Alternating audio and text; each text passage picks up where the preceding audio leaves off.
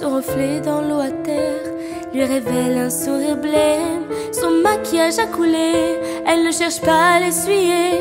Elle laisse ses larmes s'échapper, ses émotions la ravager. Recalée ce soir encore, elle contemple son triste sort. Elle qui espérait se poser avec celui qu'elle aimait. Mais pourquoi à chaque stabilité, celle-ci finit par se briser? Elle cherche quel mal elle a pu faire pour que sa vie soit un enfer.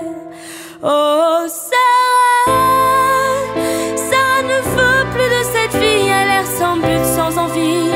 Elle aimerait se libérer, elle y pense. Comment pourra-t-on expliquer à son jeune frère ce qu'elle a fait?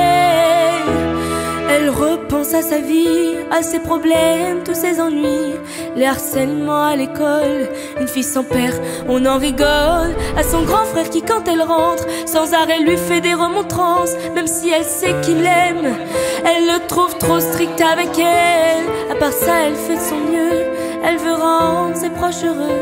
Elle ne dit rien, personne ne sait, elle voudrait pas les inquiéter.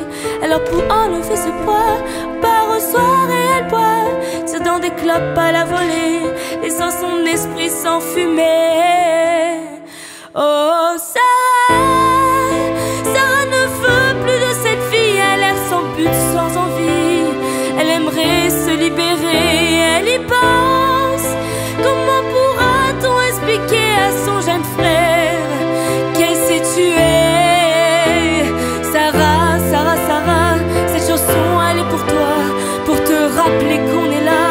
Prends-nous la main, relève-toi, ta mère, ton frère, tes amis, on reconstruira ta vie. Ne garde pas tout ça pour toi, viens te blottir dans nos bras.